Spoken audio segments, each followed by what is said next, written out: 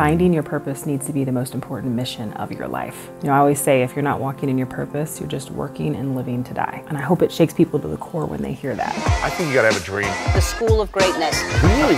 Yeah. Please welcome Lewis House. Growing up without having an abundance of money and coming from this place of scarcity and poverty, how did you train your mindset to think more of abundance mindset financially around money? How did you change the conversation or the ideas in your mind? How did you learn about money differently?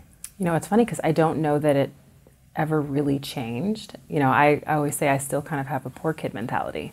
Really? No matter how successful I've been or how much money I've made, I still have this weird fear of going back. Gosh. So my mindset, it's something I struggle with. It's Really? something I'm really working on. You know, I talk a lot in interviews about, you know, balancing these two jobs I had. I worked as a sports agent and a lawyer, two separate jobs, not at one company. One was at the #3 law firm in the world and one was at a top sports agency. And I did that because of money. And my husband would be like, we're good. You can leave that job. But it was this weird fear. So I would say... You mean you worked double jobs because of money? Because you wanted to make sure you had enough? Yeah, because being a sports agent costs a lot of money. People don't know that. You're traveling, you've got expenses, you have to wait for contracts to come in, do you get your commissions? And then you've got to train the players. And each player could cost you 25 grand to 100 grand, and it comes out of your own pocket. Getting ready for the draft. Getting ready for the draft, yes. exactly. And so in order to front that money, I had to have another job. Wow. And so even when I got to the position where I had, you know, multiple first round picks and I was doing fine, I still wouldn't leave the job. I wouldn't leave the law job because my mindset about money never changed. You know, it was always in my mind, like it was something that was scarce and also something I felt like I had to hoard. So it even took me a very long time to get to the point of, okay, now I need to invest my money. Even though I have a background in finance. I know you shouldn't hoard your money, but when you grow up poor. I know. I felt this for like a decade. It's different. And people would say, you know better. Wow. Right? I've got my Series 7, my Series 63. I could trade on the stock market. I know better. But you just kept it in savings And it was account. like, it's like hiding it under your mattress. Not doing anything for you. Nothing. It's just dying for you. Yeah. Isn't it sad? So when did you start to shift and say, okay, I can't hoard this. I need to shift the mindset and actually like invest in myself or invest in, not that you weren't investing in yourself, but investing their money and being willing to spend some of it to really create more of it? I think it was me just saying, hey, I've got to take a leap of faith. Yeah. When was this? This was like 6 months ago. Wow. Okay.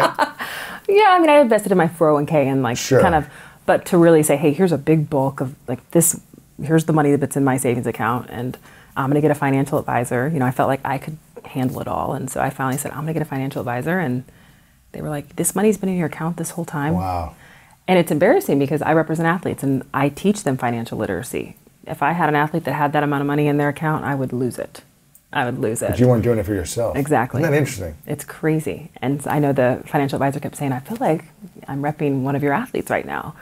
He's like, you know better. And I'm like, I know, but that when you grow up poor, your mentality, you have this fight or flight all the time, you know, this fear. And so I always wanted to make sure I had resources. Yeah. Available at all times. At all times. I felt this way for so long. After I was talking about this off camera, after playing arena football, I had this surgery and I was on my sister's couch for about 6 months, and for about a year and a half, I just wasn't making any money. So I was on my sister's couch for about 6 months recovering. Then I lived in my brother's place, paying $250 a month, just trying to like, where am I going next?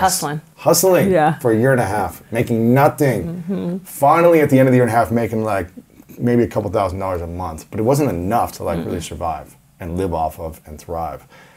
And I started to make more over the next few years, to where I was like, okay, I have money in the bank. I'm good for a couple years, but I would still like take, you know, Greyhound buses and like Southwest middle seat, back of the plane, like multiple connections. I would never get a hotel room. Never, until maybe like 4 or 5 years ago. That's too far, I don't do that. I get a hotel room. Well, as a guy, I was like, whose couch can I sleep on? I was just like, who do I know in what city? Who can pick me up? Like everything. Yeah. Who can I get some free food from? But it was like I had the money. Yeah, it's that your mindset never changed. It's weird. And I feel like I'm the same way. It's like I'm just now getting to the point where I'm like, okay, I have got to practice what I preach. Right. Right? I know how this works, so I've got to actually put into action. So what do you think is the biggest thing holding you back from going all in on that kind of abundance mindset? Gosh, I mean, I think it's fear. I think it's fear. I think it's fear of going back, which is not going to happen. Right. It's not going to happen. But for some reason, there's just this like, what if? I don't have a plan B. I don't have anything to lean on. I didn't grow up with a trust fund or parents with money, so it's me or it's nothing. You know. Wow. What would you think was the biggest myth about money that you were taught growing up, or you saw in the world? Gosh, it was so weird to me because I used to think I had this code with my mom when I'd go to a friend's house and I'd say, they have 6 chairs at their dining room table. That was our code, like, to say they were rich. Really? Yeah, it was like, I'm staying the night of a friend's house and maybe she'd never been there and I'm like, oh my gosh, they have 6 chairs. Not 4, not 2, they have 6. You know, or I'd see a friend that had a 2-story house and it's like, oh my gosh, they're millionaires. And so it was just these small things which were very common in society that for me felt like, wow, that's when you know you made it. You know, that's when you know you have money. But really, you meet millionaires, you meet people that are wealthy and they don't show their wealth. You have no idea. Right. Yeah. Right. Some of them might, but some of them don't. Yeah, it depends what type of person they are. How they got Is their it money. new money or old money? You got the money quick? Yeah, maybe, who knows? Yeah. That's interesting. So your book's called Agent You, Show Up, Do the Work, and Succeed on Your Own Terms. So how do you need to show up and do the work in your own life right now to get to the next level for yourself? Oh my God, this is like a therapy session. So many ways I need to show up. I mean, I think continuing to make good decisions financially, right? So knock down the fear. Are you writing that down? Wow, you're holding me accountable. Taking notes, yeah. I'm not mad at that. Okay. Taking some risk. I'd say taking more risks, specifically financially, but... What's the risk you haven't yet fully taken yet? I mean, I just took the biggest risk 6 weeks ago, leaving my law firm. So that was huge. Just left. Just left. So you finally went all the way on the main thing you want to go on. 6 weeks ago. So I just took a huge risk. It was like, I'm going all in on sports and I'm going to do just one job. Because that was bringing in, I'm assuming, a nice, 6 or plus figure salary, and then it was like the security blanket, right? Yeah, it was every 2 weeks, this is what you're getting. In sports, it's these, you may Chunks. get a big chunk, and then God forbid you lose a player, and it's gone. So what do you think? How do you think that was holding you back from not going all in sooner? Well, I think I wasn't able to give my entire time and my entire, just, I don't know, mentality to this one job. I was split. Like even my anxiety and stress was split. Interesting. And so being able to finally go all in on one, I feel like, that's what was holding me back from, I think, greatness. People see me now and say, oh, you're so successful. I'm like, well, imagine if I didn't have another job. Look what I did with 2 jobs, yeah, exactly. So I feel like it really held me back from where I am meant to go. How many years have you been doing both jobs? 7. 7 years, both. Both. Where do you think you'll be in the next 2 years by being all in energy, resources, strategy with this one thing? I'll probably get in 2 years what took me 7, is my guess. Yeah. 7 with both. 7 with both. You think in 2 years you'll be able to Totally. I mean, I was working 70, 80 hours a week at a law firm. It wasn't a small law firm. It's a huge international law firm. We had billables we had to meet. I was doing securities fraud litigation, nothing to do with sports. Really? And so I'm over here preparing motions and going to trial. And then, I'm a sports agent. So that time, if I can focus it all in, I think I can do what I did in 7 and 2. How did you learn about goal setting growing up? Because it seems like you don't just accomplish what you accomplished by, just accidentally. You had to have some type of framework or model or goal setting strategy. How did you think and then act to accomplish all these different things at this stage of your life? I always had a different level of grit. People talk about grit. I didn't have foundation. Nobody taught me anything. I didn't have role models. It almost felt like it was in my DNA. Really? Because my brother, who grew up with me, went down a very different path, right? We grew up very poor and a dangerous situation, and he went down what the statistics would say. And so I don't know what made me go this way. And I'm always asked that, and I've kind of tried to dig deep, and I feel like it's just grit, which is something people have and some people don't. Do you have like a framework for when you set and accomplish goals? Are you like, I'm going to be a lawyer at this date, and I'm going to be a sport, I'm going to get my first big athlete by this time? And then how do you either reverse engineer or strategize those goals to accomplish them? Yeah, so I definitely, I do big picture first, like what's the big goal? I think a lot of people work on smaller goals first. First I'm going to do this small goal and go up the steps. I'm like, I want to know what's at the very top of the steps and then go backwards. So if it's, I'm going to get a first rounder, well, what is that going to take? Is that going to take 5 7th rounders? Is that going to take getting a job at a top sports agency? Is that going to take making sure I'm certified in these certain states? I go big and then go backwards. And that's what you do with everything in terms of yeah, life. When did you know you wanted to be, do law in the first place, and then financial services? Like, how were those? It was all to kind of reach the same purpose of working with athletes. So you knew you wanted to work with athletes? I always knew. From the beginning? Yeah, since I was probably a teenager. Really? Yeah. And you knew law was part of the path? Not originally. I mean, I thought I wanted to be a lawyer, and then I thought, okay, maybe I want to be a financial advisor for athletes, and that's why I went to Wall Street. Wow. And then when I got there, I interviewed some financial advisors, and I realized it's really the agent that's kind of the day-to-day person. And so the minute I determined I was on the wrong path, I deviated and went to law school. Really? Like 3 months later, I was taking the LSAT, and for me, it was all about walking in my purpose. That was critical. It didn't matter what I had to do to get there. If I had to leave a 6-figure job after growing up poor, I was going to do it. Really? Yeah. How do you teach people about discovering their purpose? They have no clue. They feel like they're stuck or in a rut. Man, well, first it's making sure you realize how important it is. To me, your purpose. Yeah, and finding it. Finding your purpose needs to be the most important mission of your life. I always say, if you're not walking in your purpose, you're just working and living to die. And I hope it shakes people to the core when they hear that, right? Yeah. If you're not walking in your purpose, you're just working and living to die. And so you've got to figure out what that purpose and calling is. And purpose should not be hard, right? There's all these conversations about finding your purpose and podcasts and blogs, and it's this hard, really tough thing to figure out. It shouldn't be. Your purpose is your superpower. I talk about it in my book. I equate it to your superpower. What is the thing that you're naturally great at? The Hulk is strong, right? Superman can fly. When people think about you, what do they say? What is your superpower? And so in my book, I kind of go down several factors of how to get to your purpose, but it's not hidden. Everybody has one. You just got to figure it out.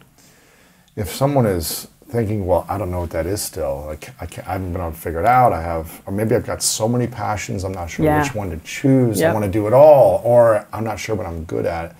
Do you suggest they ask their friends or family? Yes. Do you suggest they get feedback from someone and say, well, what do you see in me?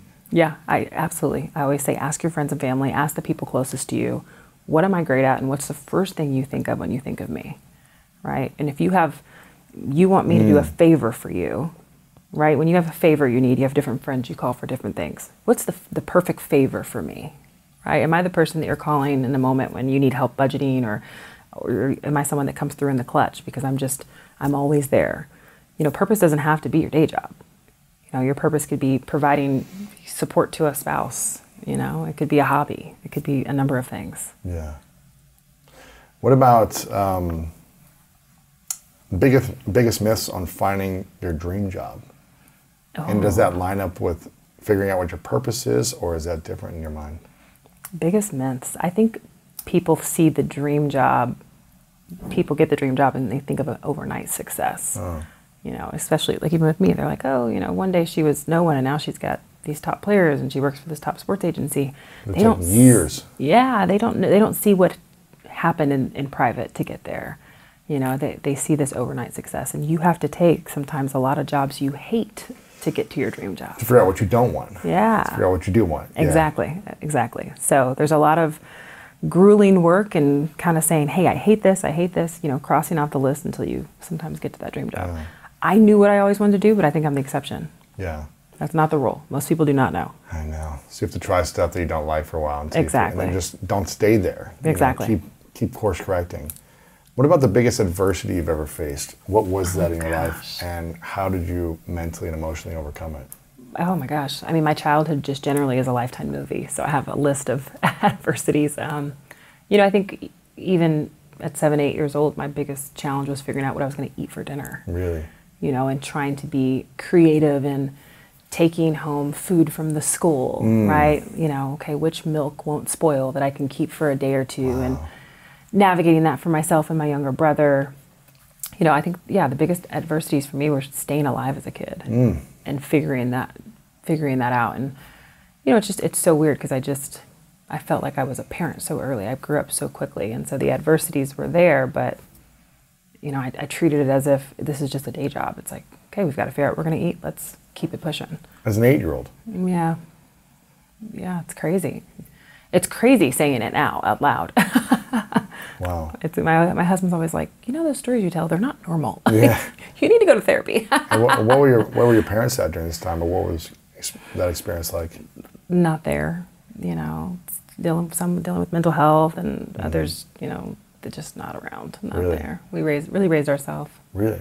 Yeah. Were they in the home, or were you staying with other people? Grandparents? Yeah, we were, you know, we lived with my dad, but he was never around, and so we kind of were Wow. just there all day raising ourselves, and you know, we didn't come home to people checking our homework, and you know, which is odd because we did well in school. So it's like, where did that? Huh. How did you do Where so did the well? motivation come from? Yeah. I don't know.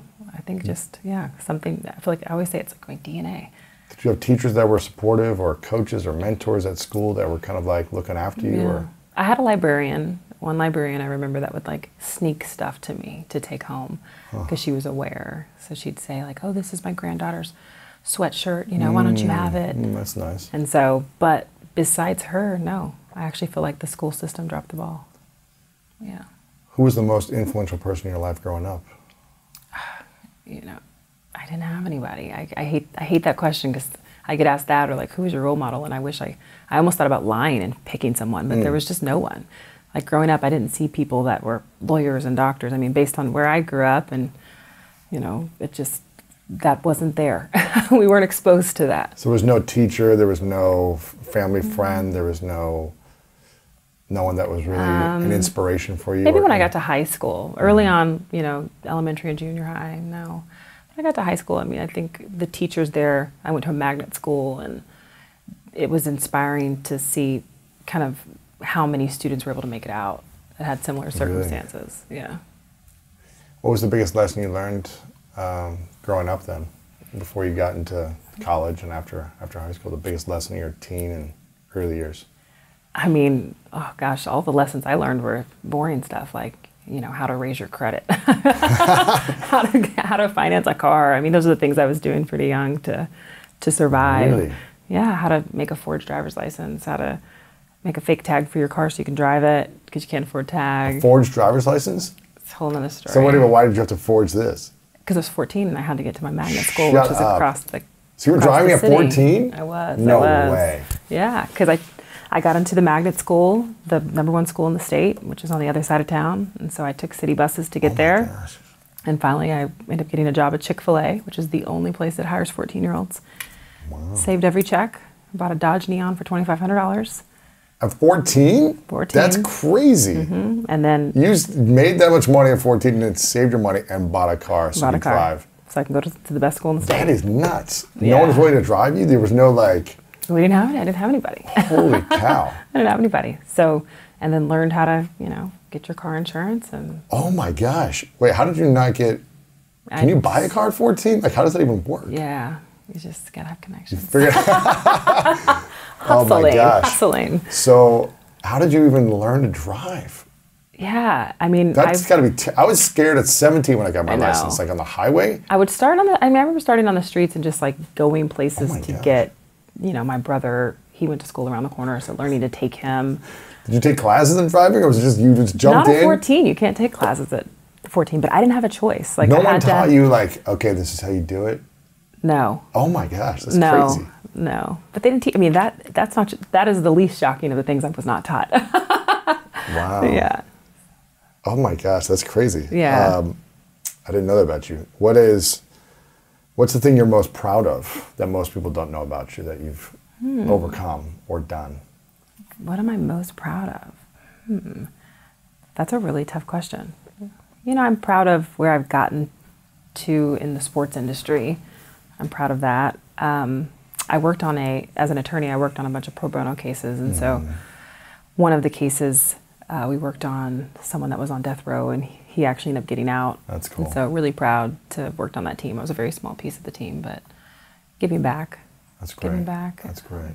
Yeah. And where's your brother now? So my brother is, I have two brothers. One I talk about in the book who actually was killed, gang violence. And so that happened when I was in law school. Okay.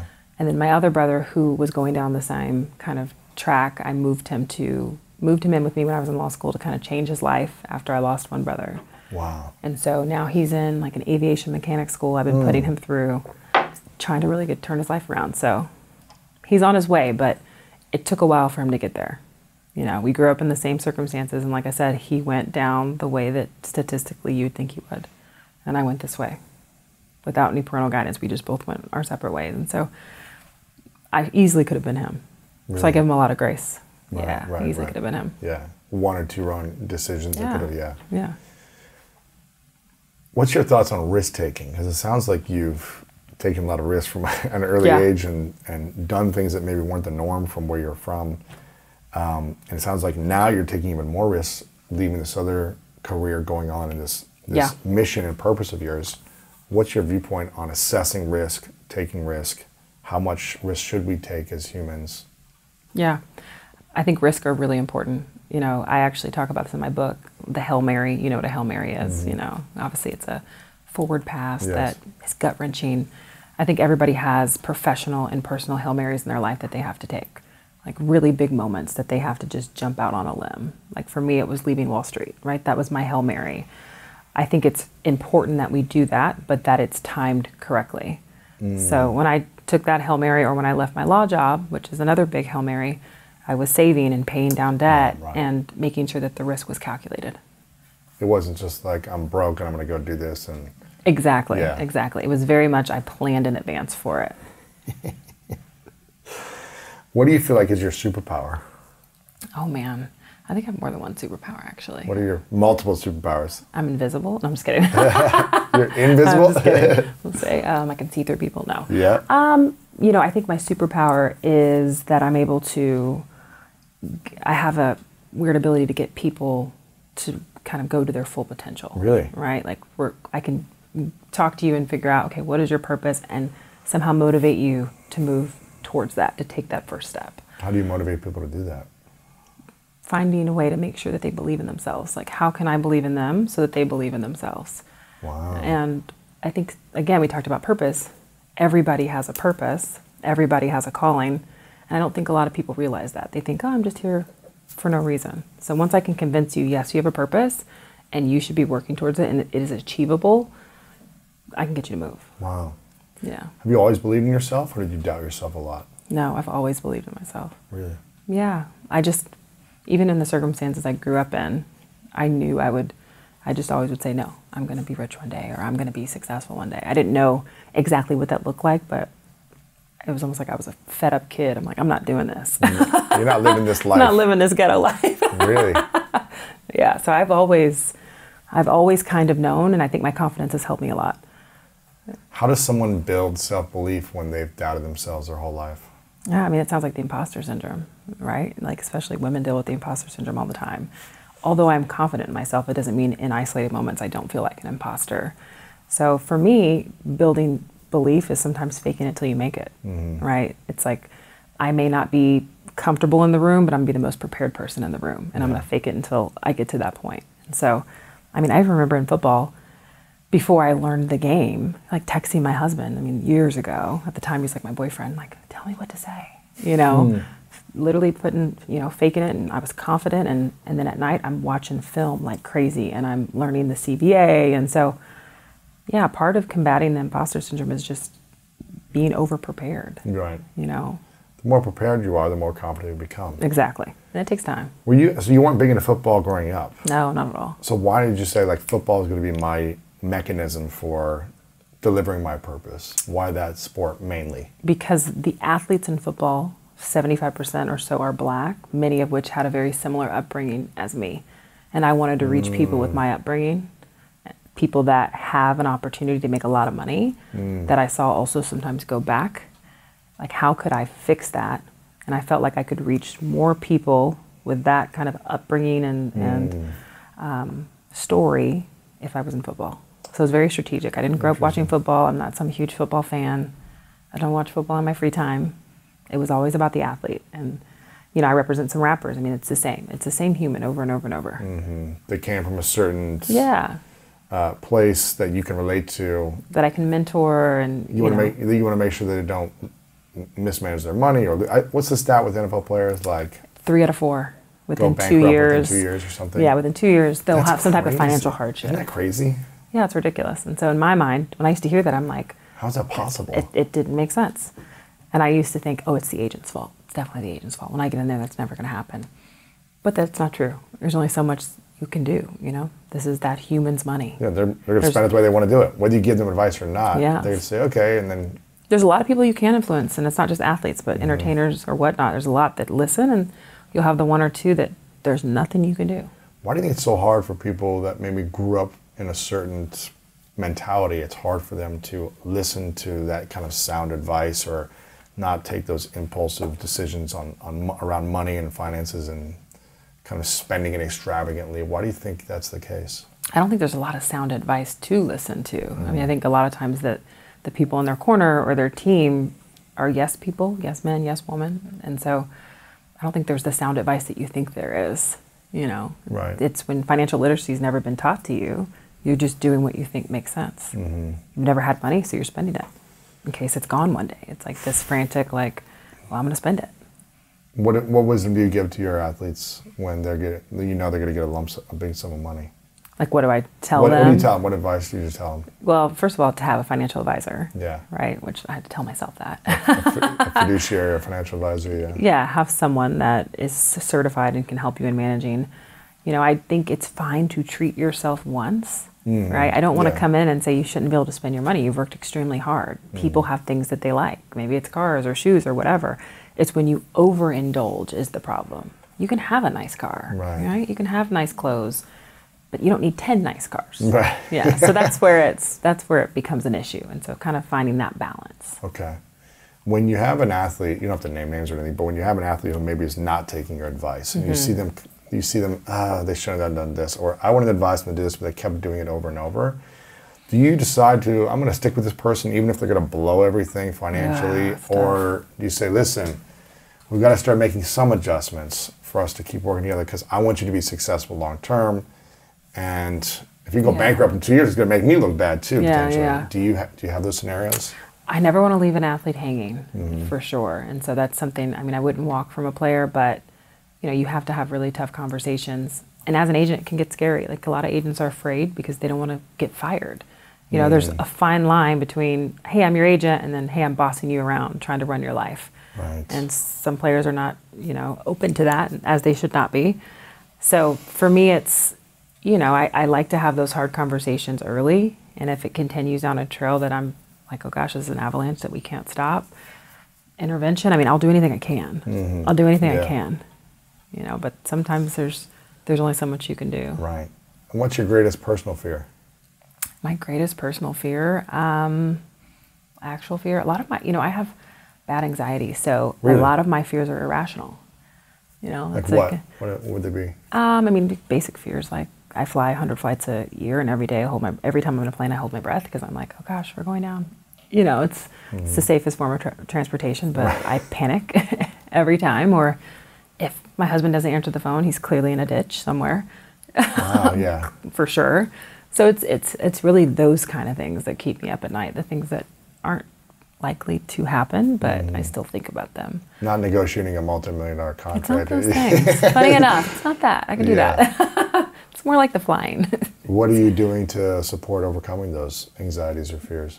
Yeah, I mean, it's tough. It's tough. I can't say that I'm doing anything actively every single day. I wish I could say I was. Kind of living through them. I think having a little bit of fear is okay. It's okay to be afraid. It's when the fear stops you from doing something. So for me, it's like I still get on the plane. Yeah. I'm still there. I'm holding my breath. I can't breathe. I'm panicking. Literally having an anxiety attack, but I'm there on the plane. Yeah, it's not that you're living in fear and then staying at home and not taking the action you want to do. Yeah, the fear's not crippling me. That's good. So. And what's the big dream? What's the big mission for you? I mean, for me, the big mission is inspiring future generations, especially women. You know, I really want women and, you know, young people to walk in their purpose and to figure out what their life calling is and to do that every single day. I don't want them to get caught up in, I found a job that pays good money and I can have this type of lifestyle when it's really not what you're supposed to be doing. So the dream is to inspire and then to work with athletes and be able to mentor them where they can be successful on and off the field 20 years plus. Yeah. When should someone know it's time to walk away from a situation?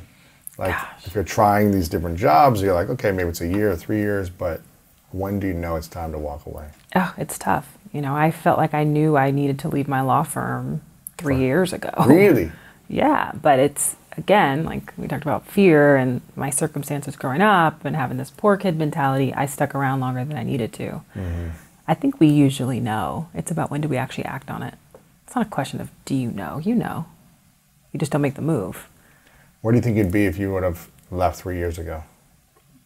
Man, I think everything happens for a reason, so I don't know that, I think I'm in the exact right spot I'm supposed to be. I don't think I'd be any more successful had I left 3 years ago. I got a lot of experience as an attorney that is great, and I wouldn't trade for the world. So yeah, I don't know where I'd be if I had left 3 years ago. I think I would be healthier as a human. I don't know if my Really? sick, Because you were yeah, just working so much. yeah, so much stress. You know, just not protecting my mental health, physical health. Really?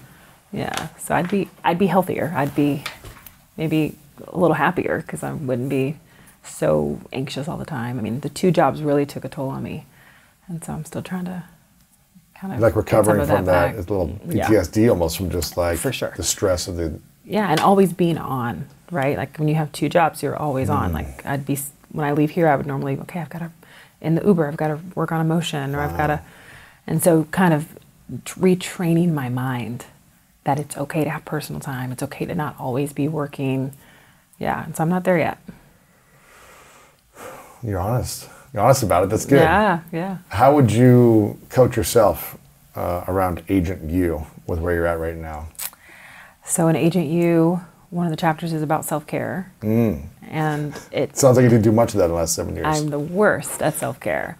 You know, for me, self-care was always looked at as a reward, right? I felt like it was a reward. And so I had to train myself, and I'm still training myself to look at it as a priority and not a reward.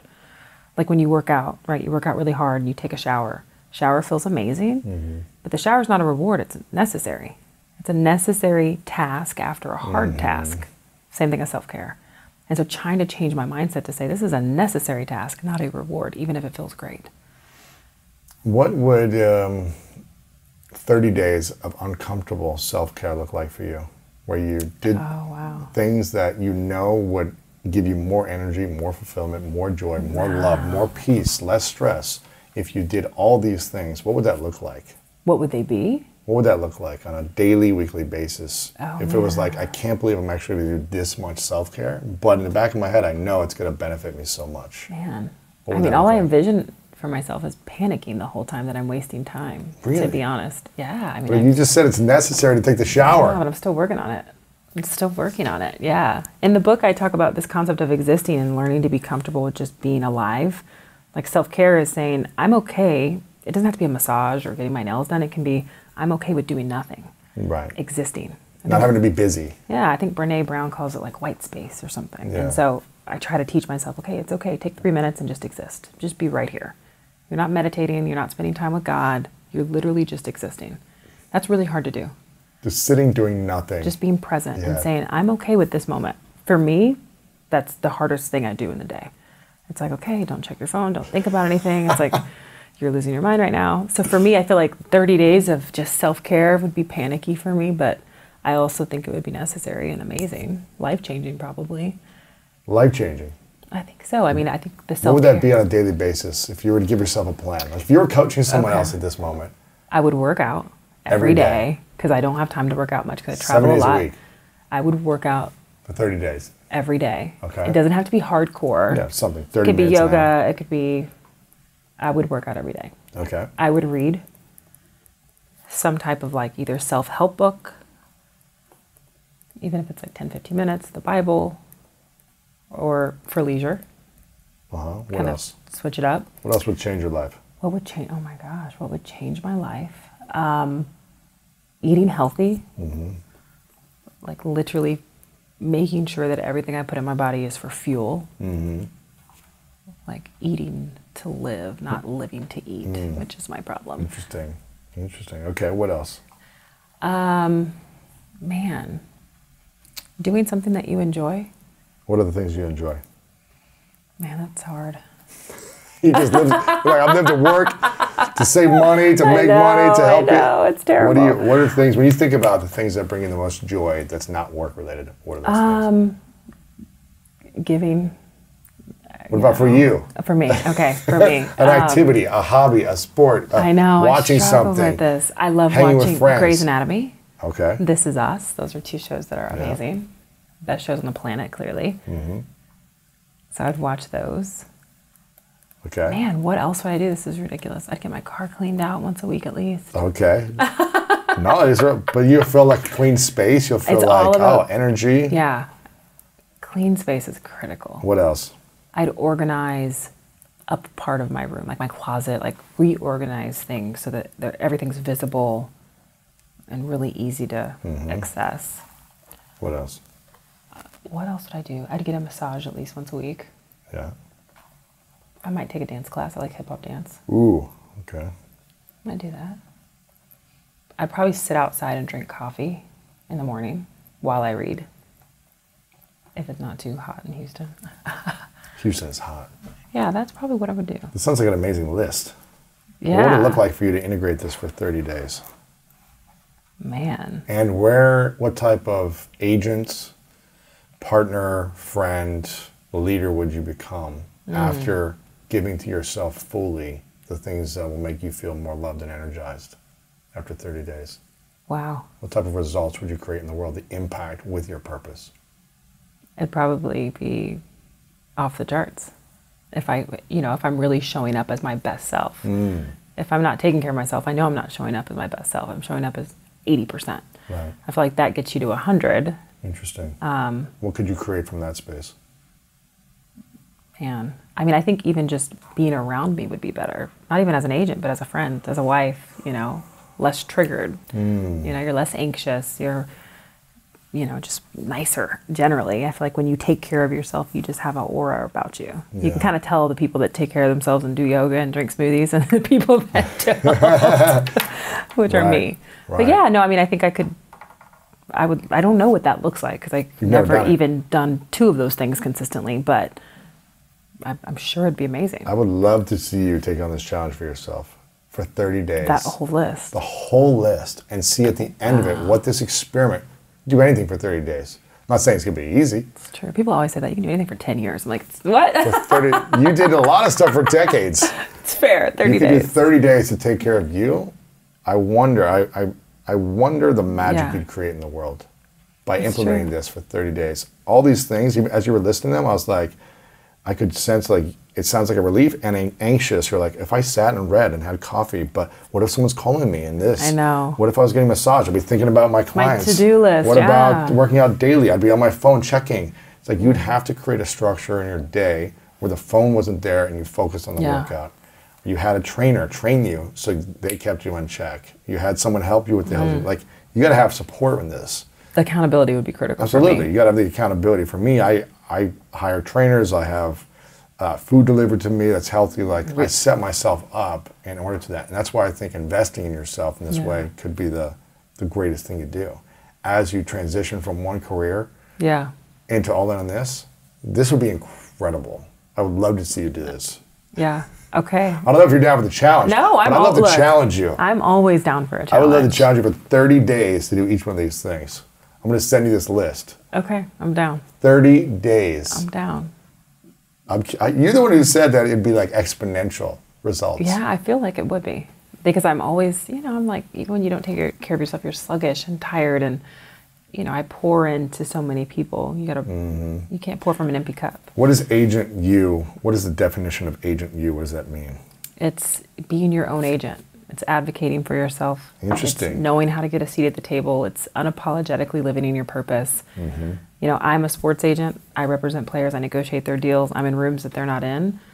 If a regular human had an agent, imagine how successful they could be in their normal life.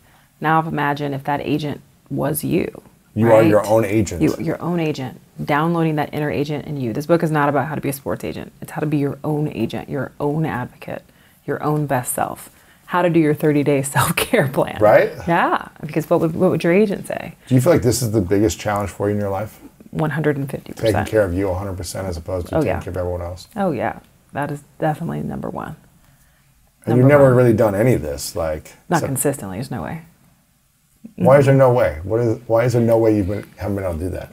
Time was number one. Now I've got more time. Time was the excuse. Fair, yeah. Because it's like, man, I travel so much and like trying to work out. I'm in hotels. I'm on planes. I have to eat fast food.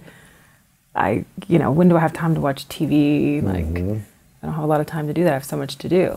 What if you scheduled this first on your calendar every day for 30 days, as this is a non-negotiable? Yeah. For however long this takes, maybe it's 2.5 hours a day. Maybe it's 3 hours.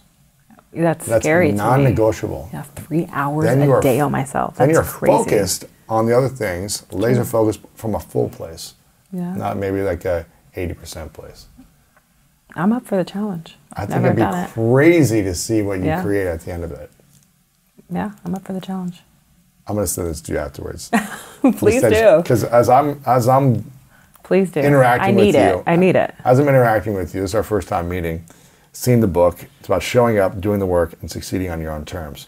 It sounds like you've been in this process your entire life, and you continue to take the steps in the process. Yeah. And it also seems like there's other stuff that's available for you. Not missing, but that's available for you to even go to another level for yourself personally. I agree. For your clients, for your mission, for your purpose and everything. I agree. And I think, personally, this is my one human being's opinion, when we discount our needs and our self-care and our love for ourselves, when we abandon those things, we abandon our creator. We abandon our greater purpose. We abandon the people around us because we're not fully giving what we need for ourselves, and we're coming from a place of 80% or 60% or 50%, and that's an abandonment of our gifts. It's my one human being's opinion. This is a sermon. I may be wrong. I may be wrong, but I know that I need to hear that. I know that in the last couple months, I've been fully going in on a lot of these things you've been talking about. Really? I went back into. I'm a big salsa dancer. I went back and started taking private lessons that's again. Fun. I started boxing classes one-on-one. I hired a trainer to come work with me. Again, I started getting better foods. But what was the moment? Like, why? Why did you say, okay, now I'm going to go get the trainer again? I went through a relationship transition that freed up some time and had me think a little clearly about what I needed to start doing for myself more as opposed to abandoning certain aspects to like give to other people. So it's like a big life event. Yeah, I mean, it was a moment where I was like, okay, why? And it wasn't like I was never doing these things. I was pretty good, but I think I was just abandoning certain things. And since I've been doing it the last couple months, I just feel like, wow, I'm feeling more of myself. I'm feeling more clear and focused. I'm eliminating distractions in my life that I don't need to do. I'm saying, wow, why am I spending so much time on these activities that aren't actually supporting me or my mission? I was doing them because I felt like I needed to or because I wanted to be busy. But now that I'm scheduling the things that fill me up first and making those, I've got private Spanish lessons I'm doing. I just did a class a couple hours ago. Now, I had an interview in the morning. Yeah. I did a Spanish class, and I was like yesterday, and I'm trying to improve my brain health. So I did it yesterday. I did Spanish lesson in a hyperbaric chamber. So it's like, how can I improve my self-care and learn something that's important to me? And then I went right to a workout after, and I had an interview in the morning, and I'm working on emails afterwards, and I'm connecting with friends, but it's scheduling it in and making all these things a priority throughout the week. It's like, how are you going to schedule it in? How are you going to find the time? And not negotiating with a circumstance or an excuse of, well, I've got to travel today. Well, how are you going to schedule it in? Really? How are you going to schedule it in when you travel? What does it look like? Is that a hotel workout today? Is that someone Skype calling with you that's like coaching you? Is that in the airport? Is that 10,000 steps a day? I don't know what it is. Wow. But it's pre-planning for yourself for the week and having it scheduled in. And that's the non-negotiable. I think if we all started living from that place, I'm not saying there's going to be challenging days that are hard to do them all. Yeah. And but when you say this is a non-negotiable for 30 days, I fully believe your life's going to transform. I'm going to do it. And your business, everything is going to be exploding. And your heart is going to be so full, because you've never experienced this. I've never. Yeah, I'm going to do it. And I like what you said about really outsourcing. Like if you have the resources, use the resources. Use the resources. And this is what goes back into an abundance mindset. I know. It's hard when you're like, I don't want to spend that money on this. Yeah, but it's when worth it. It fills you back up and it creates more from you. Yeah. You down for the challenge? I'm totally down. Because I'm gonna text you, I believe you. and I'm gonna stay on you and say where you're at. I'm gonna get a weekly check-in. I want to Weekly be check-in. this person, because I am the person that's telling everyone, work hard, get your goals, be successful in your career, never stop working. I want to be the person that has the balance, that's not worried about overworking, just hard work. They're not the same. Right. Ooh. Right? Overworking, not hard work. They're different. Yeah, they're What's different. the difference? I mean, working hard is something that you need to do to be successful, Yes. but overworking is pushing your body and your mind in places it was not supposed to go. And I have always done that. I want to be the human that works hard, but has the balance, balance. But balance is it's so tough. I'm so black or white. It's like, I'm either on a diet, killing it, working out every day, or I'm binge eating, haven't seen a gym in a year. The gray, like every year my New Year's resolution is be gray. What is gray? Don't be black and white, be gray. Yeah. It's okay to have. Give yourself some grace, but make sure you're consistent. But yeah. How do you do that? When you're so type A, it's like know. you're one way or the other. Yeah. So I would love to be able to do that. And I'm not saying you'll be able to do this for, a whole year, but I think kickstarted with 30 days. And then, okay, can I do this 80% of the time? Yeah. And then there's going to be sometimes I travel and, whatever. There's going to be some gray. Agreed. But I think if you could create this, it's going to set you up for an incredible next couple of years, personally. Yeah, help me live longer, If you live longer. Eat healthy, work out. I mean, Absolutely. taking care of yourself. Number Absolutely. one. What is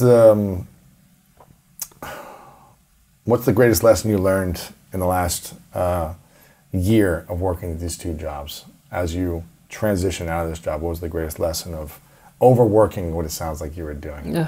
That success does not equal happiness. Ooh. I remember when, I think it was 3 years ago, I had signed my highest draft pick ever.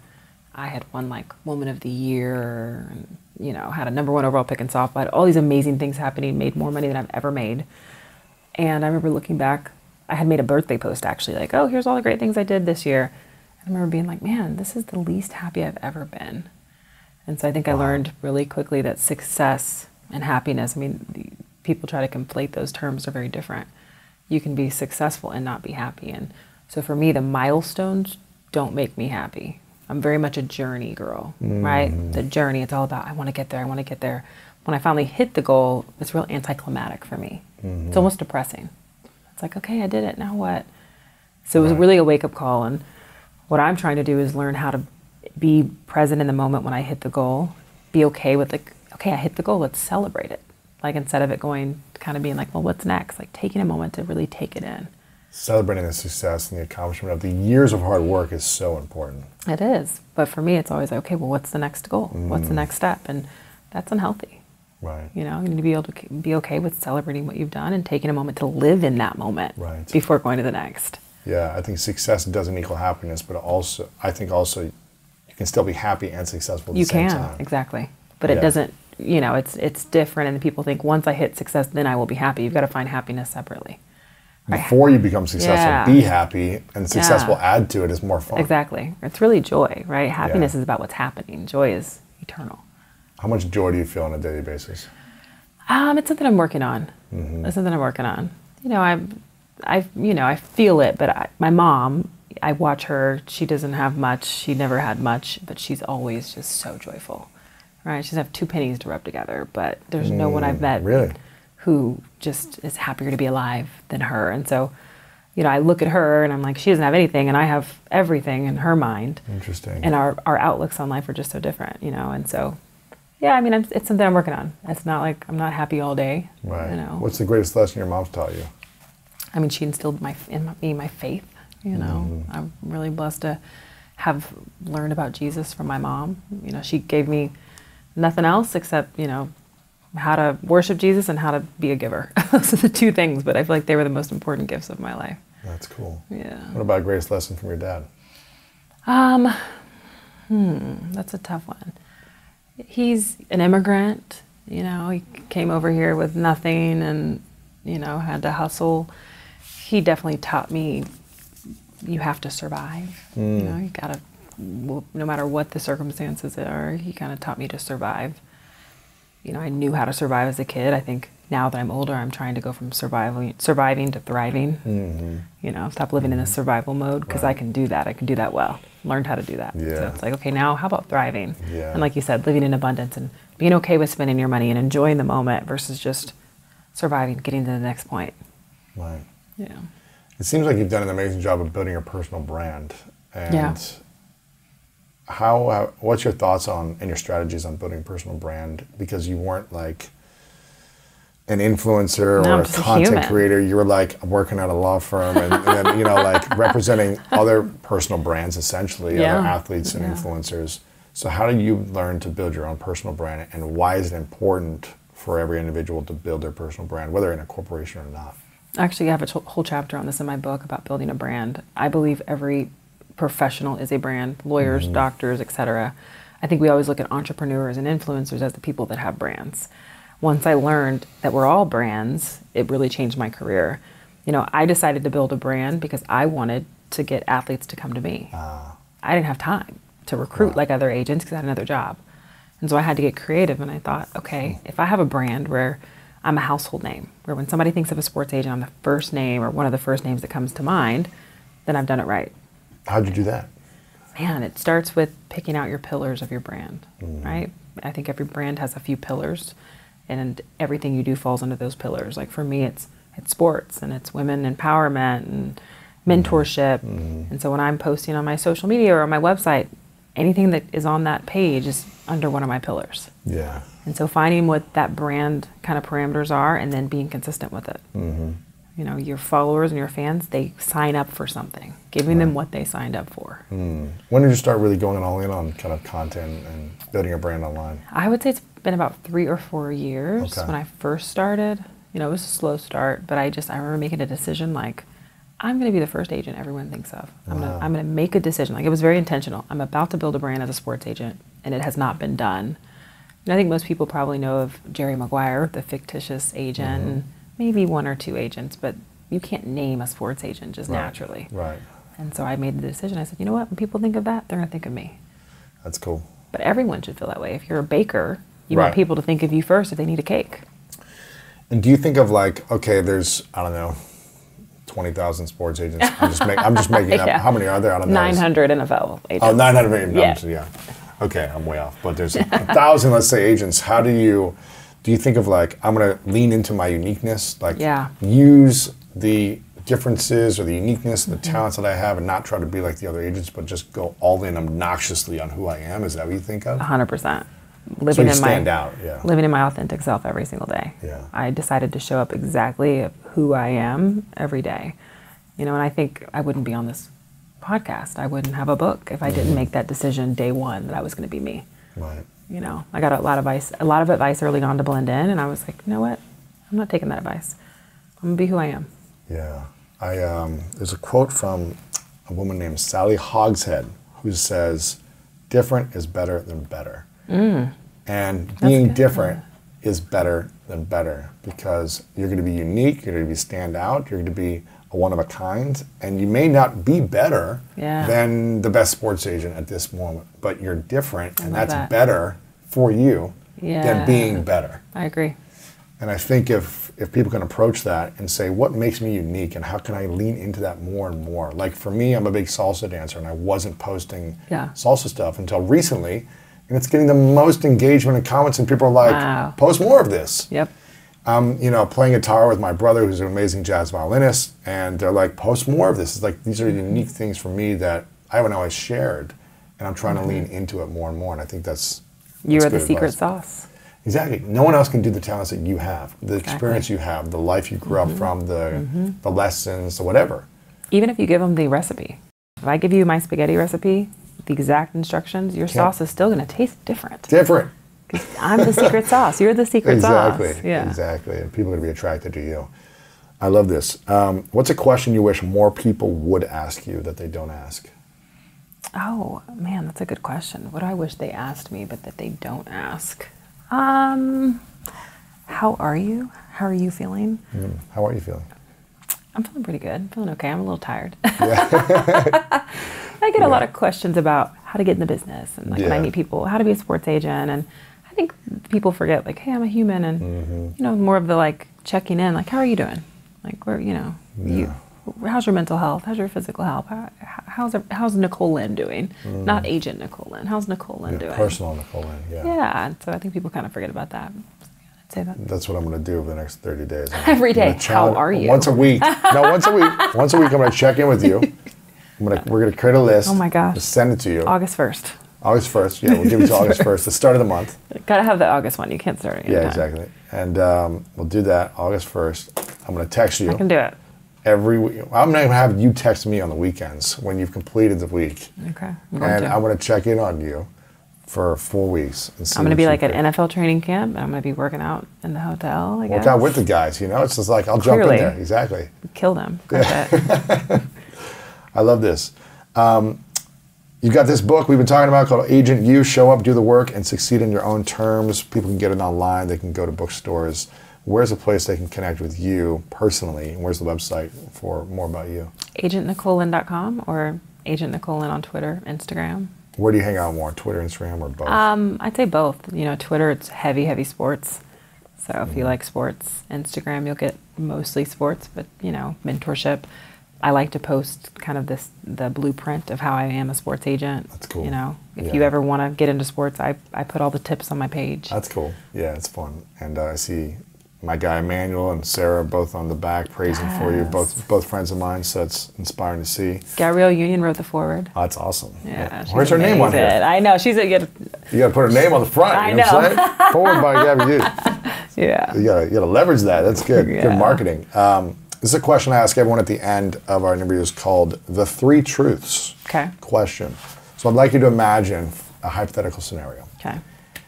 It's your last day on Earth many years away from now. It's really sad. It is. It's the most depressing No, of my life. You lived as long as you want to live. Okay, 200 years. Perfect. You lived 200? Clearly. And then it's your last day. Okay. Eventually you got to call it quits, right? Okay. On this life. And you've accomplished all your dreams. You've lived the life that you want to live. You do self-care every day. You're helping athletes. You're doing all these, whatever your dream life is, you actually create it. Okay. From here until whenever you pass. But for whatever reason, you've got to take all of your materials with you, or it's got to go somewhere else. So your book, your content, the things you've said, no one has access to this anymore. It goes to the next place, somewhere else. But you get a piece of paper and a pen, and you get to write down 3 things you know to be true, 3 lessons. And this is all we would have to be reminded of you from all of your work and all of your material, of these 3 lessons that you would share with the world. Wow. That they would have to use in whatever they wanted to use. What would you say are those 3 truths for you? God is real. Mm-hmm. The second truth is that finding your purpose is the most important mission of your life. And the third, marry the right person. Marry the right person. Man, why does that seem to be so hard for so many people? It's tough. People are always like, how are you so successful? What's the number one thing you can tell me to do? Marry the right person. I couldn't do what I do if I had married someone else. It would be draining. Yeah, it's a support system. You're a team. It's a partnership. And that partnership is critical to your success. But that's a whole nother book. Right. How long have you been married for? 9 years. How did you know that it was the right person? Man, I just knew. Isn't that crazy? I just knew. I was one of those, we dated for like 10 months and then we're married. Wow. I'm one of those stories. It's like, we dated and like 6 weeks in, it's like, I guess you're probably my husband. I think you are. And just here we are. People thought we were nuts. We're going now on our 10th year. Wow. So I was like, I think it worked out.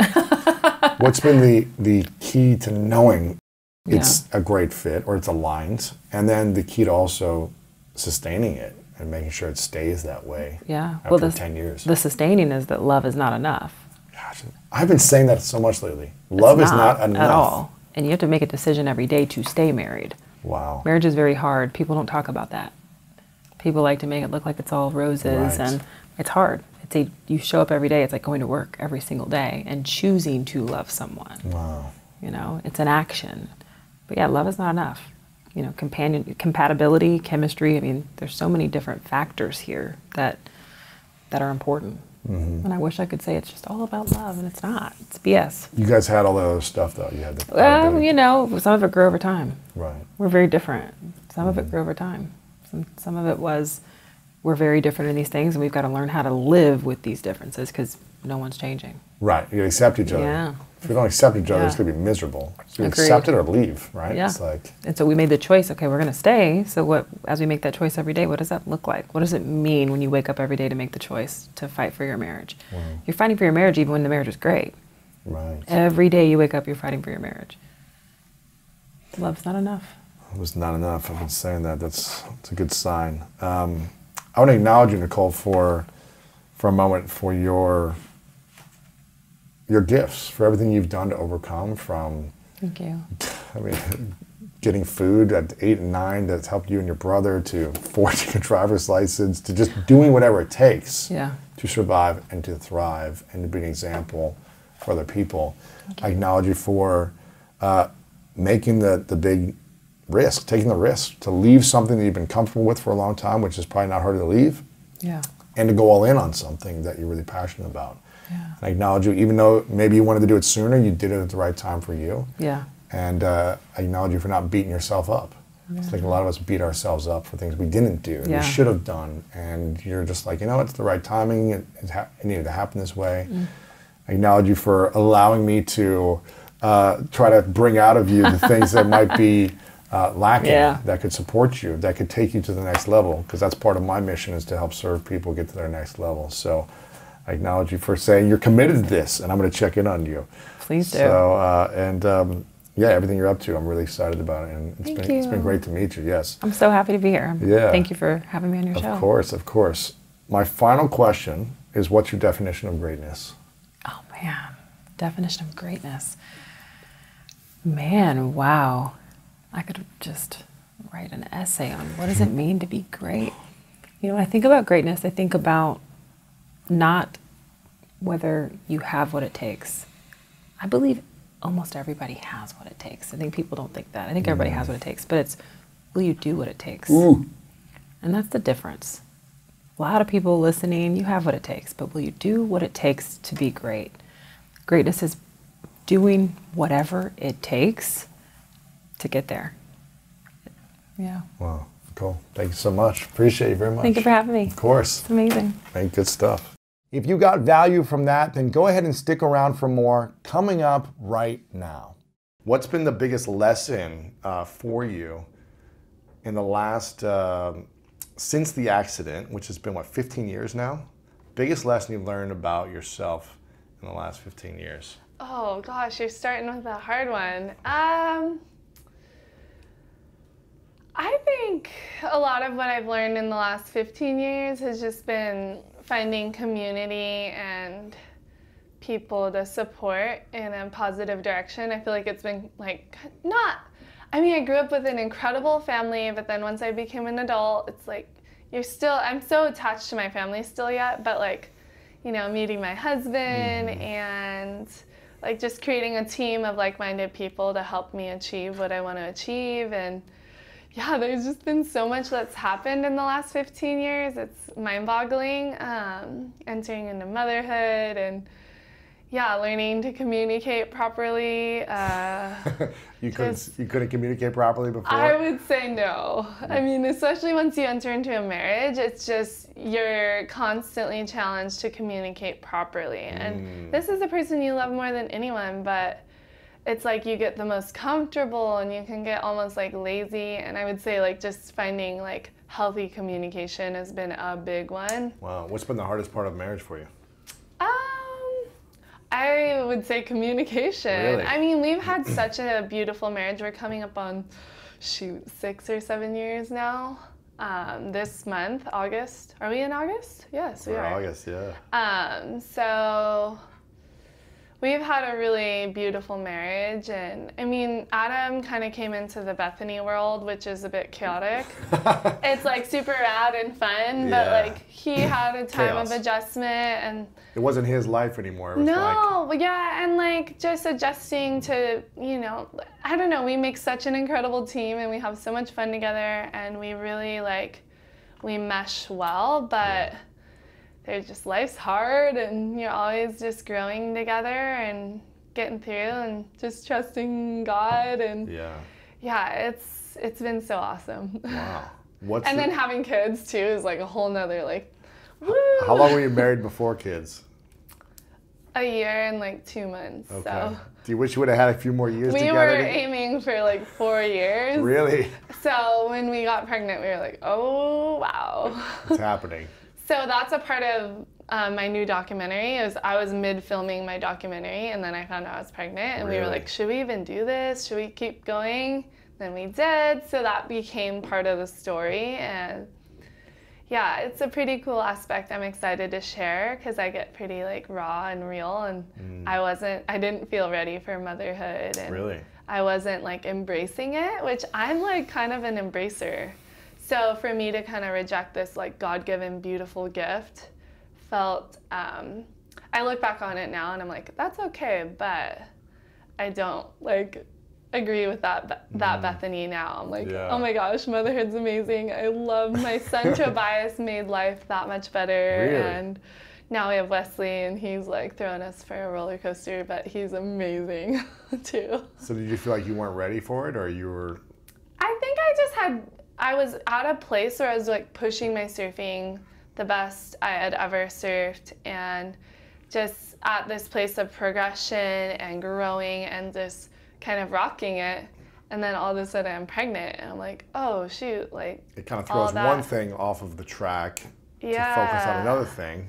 Right? And I was just kind of like, oh, I wanted a few more years with you, hon, like before the baby, but it's been amazing, so. Is there anything, not looking back. Is there anything in your life you would change differently? Like the years you got pregnant, when you got married, like the accident, would you change it? Would you wish, I wish I had 4 more years before the accident? Do you wish anything differently? No, because I love my life now, and I'm so thankful for where I'm at. And I'm like, gosh, if I changed it, like there's some things I'd look at like in the younger years of my competitive surfing career with one arm, And like 16 years old, or? Like more like 18 to 21.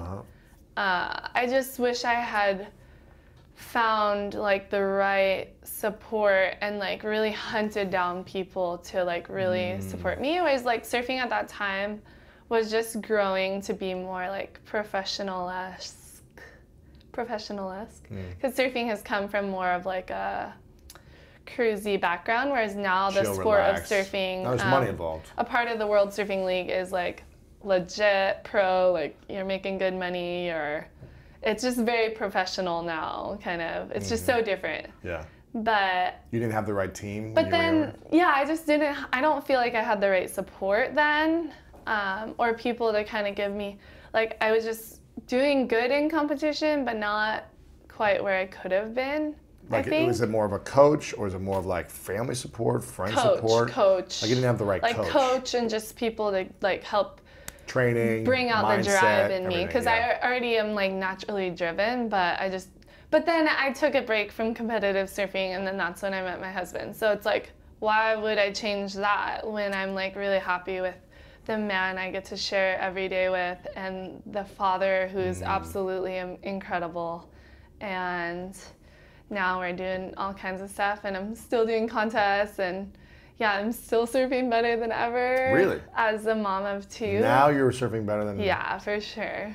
When you're 24, best shape of your life, whatever. Yeah, better now. Free, no responsibilities. Yeah, maybe it's the maturity, or it just goes to show if you work hard, like, I don't know, you can keep going after you have kids, so. Yeah, wow, it's inspiring. So you're surfing better. Do you just feel like a sense of wisdom, like you understand how the ocean works better, and you understand which chances to take, and you know your body more, or what's? I think it's kind of a combination of everything, especially just kind of hunting down opportunity.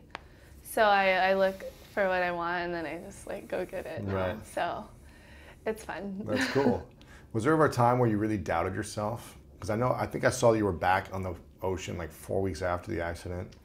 Is that true, or is it? Yeah, 4 weeks later. You're back in the ocean with stitches. I mean, I was in the hospital, and I was like, I don't know if I can surf, and I don't know what my future looks like. But then I talked with a guy who had lost his leg to a shark, and he learned how to surf with one leg. So that was my first hint of inspiration, and that was before I left the hospital. So I had already set my mind to try surfing. I didn't know if I could do it, but I was gonna try and get out there. And then as soon as I got up on my first wave, it was no turning back. And yeah, I'm thankful because the ocean is so much fun. It's for sure the funnest sport in the world. Wow. Did you ever doubt yourself though? Yeah, I mean, just last week I doubted myself. Like, you're always like going up and down. In the ocean or? Yeah, I mean, I was Where were in you 2 surfing? contests and I did not succeed in either event. Where was the It was contest? in Southern California. And so like there's a sense of like, like that is just not feeling good. Yeah. But I was also like, the conditions were absolutely terrible. Well, one event was okay, but the second event was like, the waves weren't breaking. It was like, and I'm like a big girl, like tall, almost 6 foot. Yeah. So when you're put in like really little waves, It's hard like to get not up, right? even as high as my knee. That's hard to get up, right? Yeah, I need a little power behind it. You need a little more momentum too. I mean, you have to be able to use your arms faster in a smaller wave, Yeah, right? it's like my favorite waves to surf are waves that like I literally cannot even paddle into the wave. can Like just I lean. position myself and lean into it. Just Yeah. stand up, right? Yeah, exactly. I've surfed like 3 times in my life at Waikiki Beach or something Oh, like 15, 20 perfect. years ago or something, yeah. I tried to surf out here one time. I can't remember, like near Carlsbad or something. Okay. And I could not get up. I think the board was so small. Oh, you need a I need a big big board. board, Like yeah. learning, you gotta start on a big 9 I'm a foot. giant. Yeah, you need a big board for It needs to sure. be stable. I need to like, yeah. Yeah, it's like you need to spend probably a year on a big board, unless you were going like every day, Wow. and then you like slowly work your way For like a down. month or something. When I come to Kauai next, I'll have to come out and watch you, and I'll take the big board next to your little tiny board. And Yeah, let's do do it. the baby waves. You can surf with Tobias. Okay, perfect. The 4-year-old, yeah. He's probably better than me. Is he surfing right now? He's pretty good. Oh my gosh, I don't want to surf with him. I'll find some teacher out there to like show me the basics. That's crazy. So when you're up against a world champion who's next to you in a competition, or someone who's top 5 in the world, what do you think about when you're about to drop in the wave, or you're going up against someone like that, when they're able to swim faster and able to maybe do something that you're not sure if you can do right now?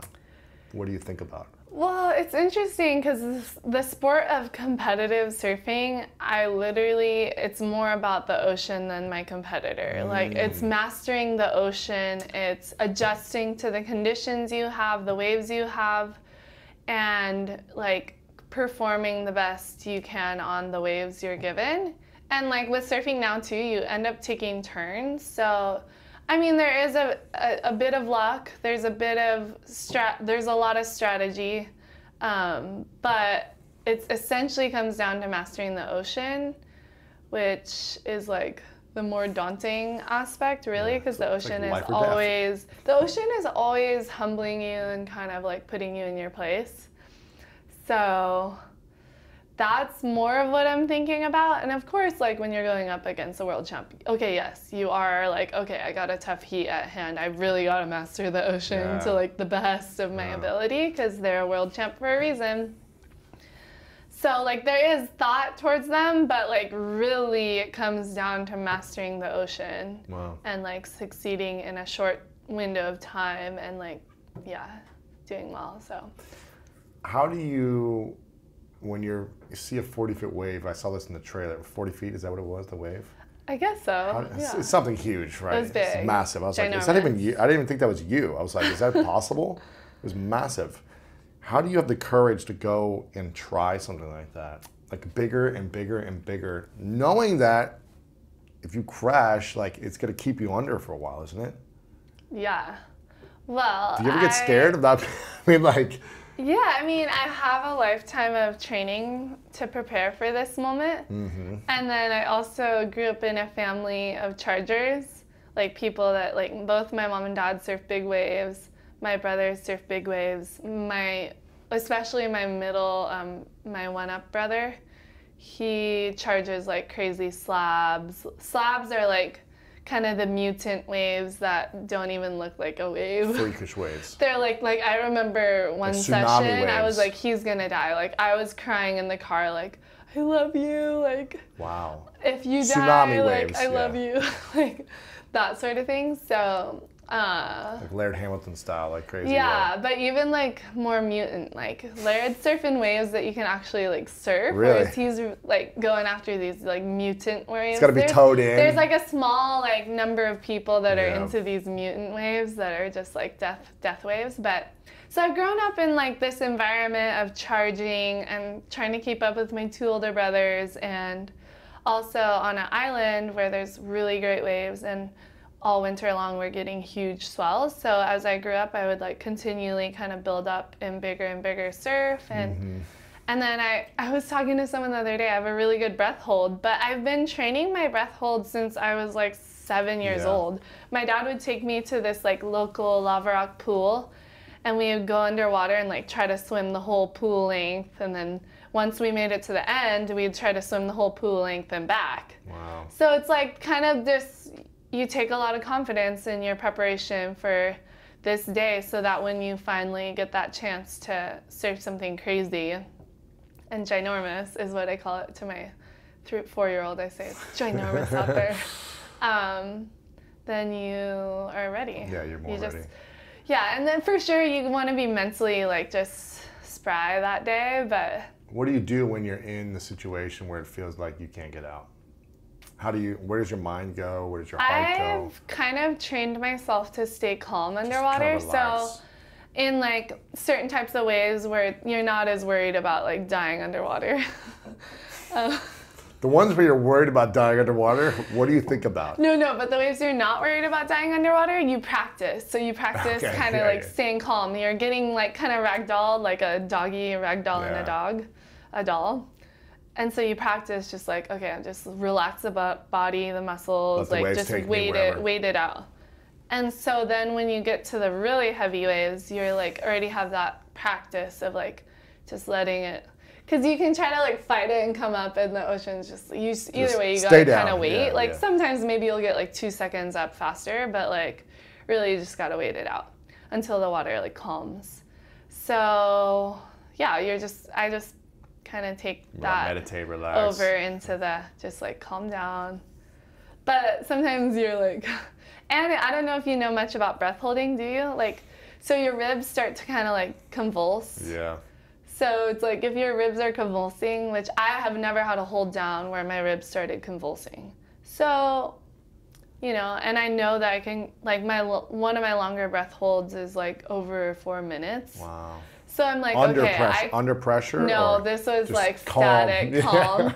So, but I still like take confidence in like, well, I technically could hold it for 3-4 minutes, but like, granted, it's way different when you're getting ragdolled. But like, I'm like, okay, I could do a good 45 seconds, you know? Yeah. Wow. What is your greatest fear? Oh, I don't know if I have like a greatest fear. I take motherhood pretty seriously, so just, I don't like decide off of fear, but I kind of just don't want to blow it, you know? What would blowing it look like? Well, I mean, my husband and I talk a lot about like just caring for our relationship first and foremost, because I think that speaks more louder than anything for our kids. So having us have a healthy relationship. Yeah. And loving him well and making sure we get time together, and then just being present and a part of my kids' lives, and like just sharing fun times together, but also like I don't know, I just want my boys to be like respectful, kind young men, and yeah. Every mom wants that, right? Yeah, but many of our decisions as mothers, like in how we raise them, will hugely affect that. So being that mom that kind of guides them towards those, which Tobes is like, he's so amazing. I mean, Wesley's amazing too, but Tobes has this sense of like chivalry already. I'm really? Like, yeah. Do you feel like you taught him that, or is your dad? I think I've taught him it a bit, but I also think it naturally comes to him too. Like, he's very thoughtful towards other people. And lately I've noticed like he held the elevator door for me because I was like just taking too long in the elevator. I'm not gonna say why, but. And I was like, can you please hold the elevator? And then I was like, thank you so much. And I looked at him and he was like, had this like huge smile on his face. Wow. Like he just held the elevator door. That's cool. He was so happy. Wow. So we'll see though. What's the greatest lesson your mom and dad taught you? Oh man, I mean, they encouraged me in my faith in God, which has been such like my rock and my place of like refuge and peace. Like, especially when I lost my arm, I just think, how did I have such peace? Like, I was so at peace with the situation. Really? Right afterwards, you were fine? Right after. Like, it's kind of in bizarre. the ocean or like in the hospital? Like, kind of in the ocean and the hospital. In the ocean, you were like, I was okay. very calm, and I was, even as a 13-year-old, I was like praying, like, God help me get through this. Like, in the ocean? In the ocean, like, while I'm like dying, you know? Like, 60% of the blood out, and Crazy. yeah, and then in the hospital I was really pretty at peace and just like okay with it. And my mom always kind of encouraged me to be thankful for just the fact that I was alive, and so I immediately kind of went into the whole scenario of like life is different now, but I'm thankful I'm alive. Like there's so much more to life than the arm, you know, like so I would say my mom taught me a lot about like just my, like encouraging me in my faith in God and trusting that God has a greater plan for this and that good will come from this. And I look at it and I'm like, no doubt good has come from like what seems like such an awful thing. So imagine if all of us believed that like, hey, good's gonna come from our terrible situation. We might get through our situations with more hope and like direction of that like something good is gonna come out of this. And it's like, I don't look back and think, oh, I wish I had my arm and I wish my life was way different. Like, I'm just happy with where I'm at. Yeah, that's inspiring. Thank you. Wow. And what about your dad? And my dad, he's like the super supporter. He's always been like, he came to my contest last week. Nice. Like, he's like, I'm not gonna come to the premiere of Unstoppable, but I'm gonna come to the contest the 2 weeks later. He's just like, he loves being a part of my surfing especially, and he's a great grandpa too, and great dad. And another thing my mom, or both of them taught me a sense of adventure, which is just so fun. Like, I live life looking for like the next adventure, like whether it's like going to the park in a few minutes or like going on some crazy surf trip. So they're so adventurous. Like, I'm gonna go camping when I get home with my family. We're going like kayak camping, and we're just kind of like, they've ingrained that adventure spirit in me. And my mom's really like on the fly, spur of the moment. Whereas I'm kind of a planner, but then I'm also on the fly, spur of the moment. I'm like, hun, let's do this. Like, let's go to Trampoline World tomorrow, you know, like stuff like that. Like, just go get some like energy out. Like, especially when we're in California, we're just like, where's the adventure? Like, drive on 405. Right, it's crazy. Roller coaster. But then we go home and we're like, okay, back to like outdoors and beach and chill just adventure mode. So I love that they like gave me that.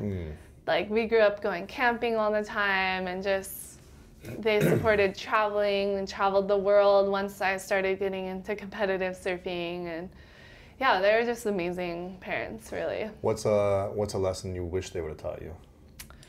Ooh, maybe finances and like taxes and stuff like that. And I'm also thinking the school systems should teach that too. But yeah, I'm definitely gonna make sure my kids graduate high school knowing like a little bit about finances, taxes, like all the essential things we need in life. Did you learn the hard way?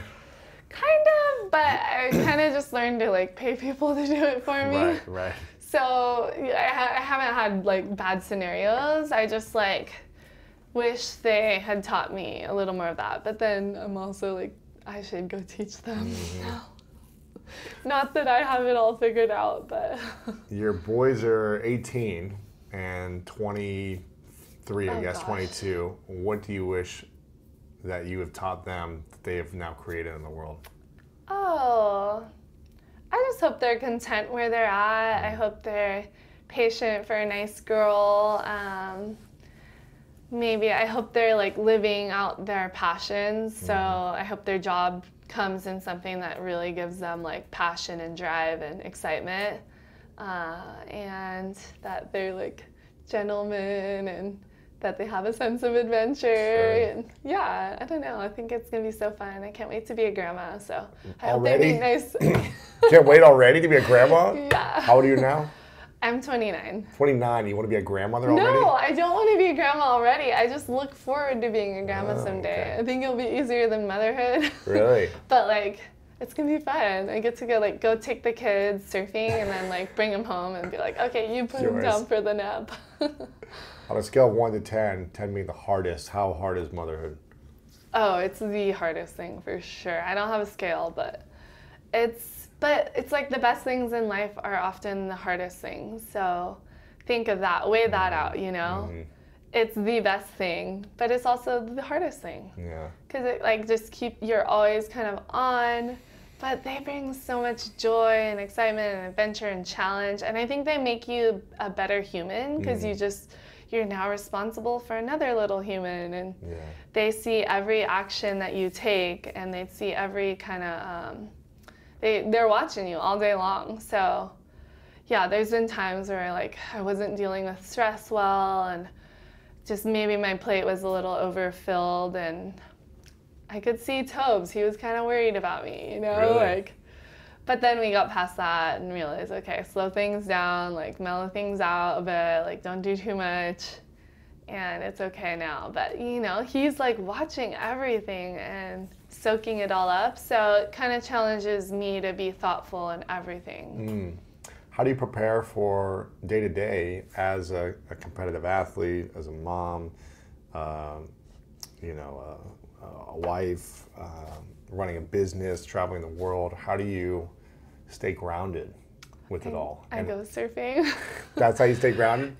Yeah, no, there's a lot of things I do, but because it seems like a lot. It seems like a lot of energy. Yeah, right? And there's a lot of moms out there who have 1, 2, 3, 4 kids, and they've got a career, and they've got a lot of things happening. Yeah. And I admire it because it's, I don't know if I could do it. So how do you do it and prepare for it? I know, moms are the ultimate multitaskers.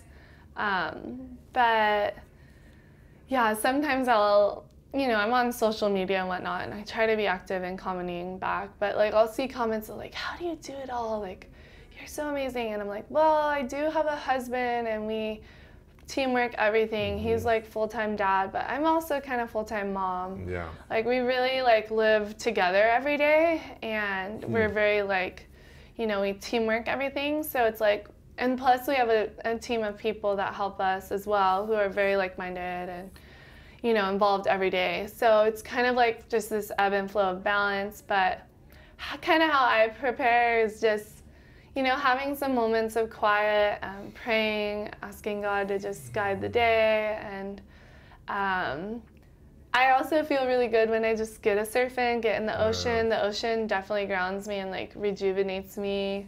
Having quality time with my husband that's not work focused is really cool. We've been doing dance lessons. We're learning ballroom dancing, salsa, rumba, waltz, and swing. Wow. So we're kind of tackling In those Kauai? 4. Yeah. Wow. We have a private dance instructor. She's amazing. Laura Bocelli. Her dad, I think, is some film person over here. But Oh, okay. yeah, it's so fun. So just finding things to kind of where you can't think about what's going on. Surfing, it makes you present. Yeah. Dancing, you're just thinking about moving and learning your next step and enjoying my husband. So yeah, it's kind of just finding times to have quiet. We always have coffee dates, and yeah, and getting some exercise, really getting your workout in is really helpful, but that doesn't happen every day. And then travel kind of throws everything off too. So when you're traveling, just trying to find some moments of just calm. Yeah. Sometimes I'm okay, kids, calm down. The 4-year-old be screaming, making all kinds of noises. I'm no, we need some peace right now. Let's calm this down. What's missing for you in your life? Ooh.